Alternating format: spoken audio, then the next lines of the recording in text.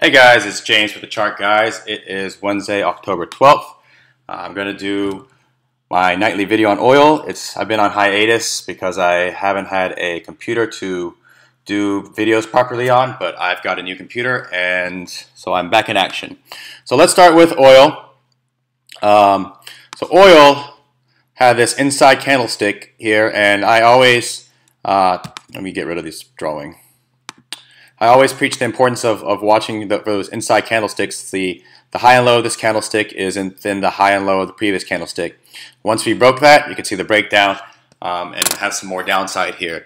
So on the daily, where can we find some support on oil? First, we will look to the high here, remaining at 49.36 is the next level I'm looking at for some support. So 49.36, I'll be on watch for it tomorrow. Going into the inventory reports, if it gets there, and see if bulls buy the dip going into the inventory reports is something to be aware of.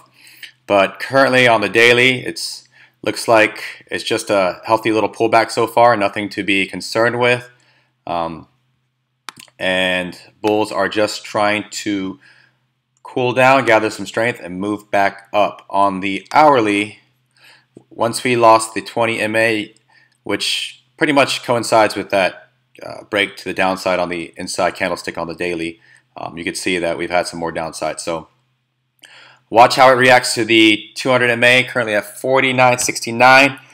Watch a back test of the 20 MA resistance, this purple line, and if it rejects from there, expect more downside, and I expect it to reach that resistance, that support level I've talked about, the 49.36. So something to watch for. Again, it's just a healthy pullback on oil. Nothing to be concerned about for oil bulls yet. So 49.36, then 48.46, then 47.75.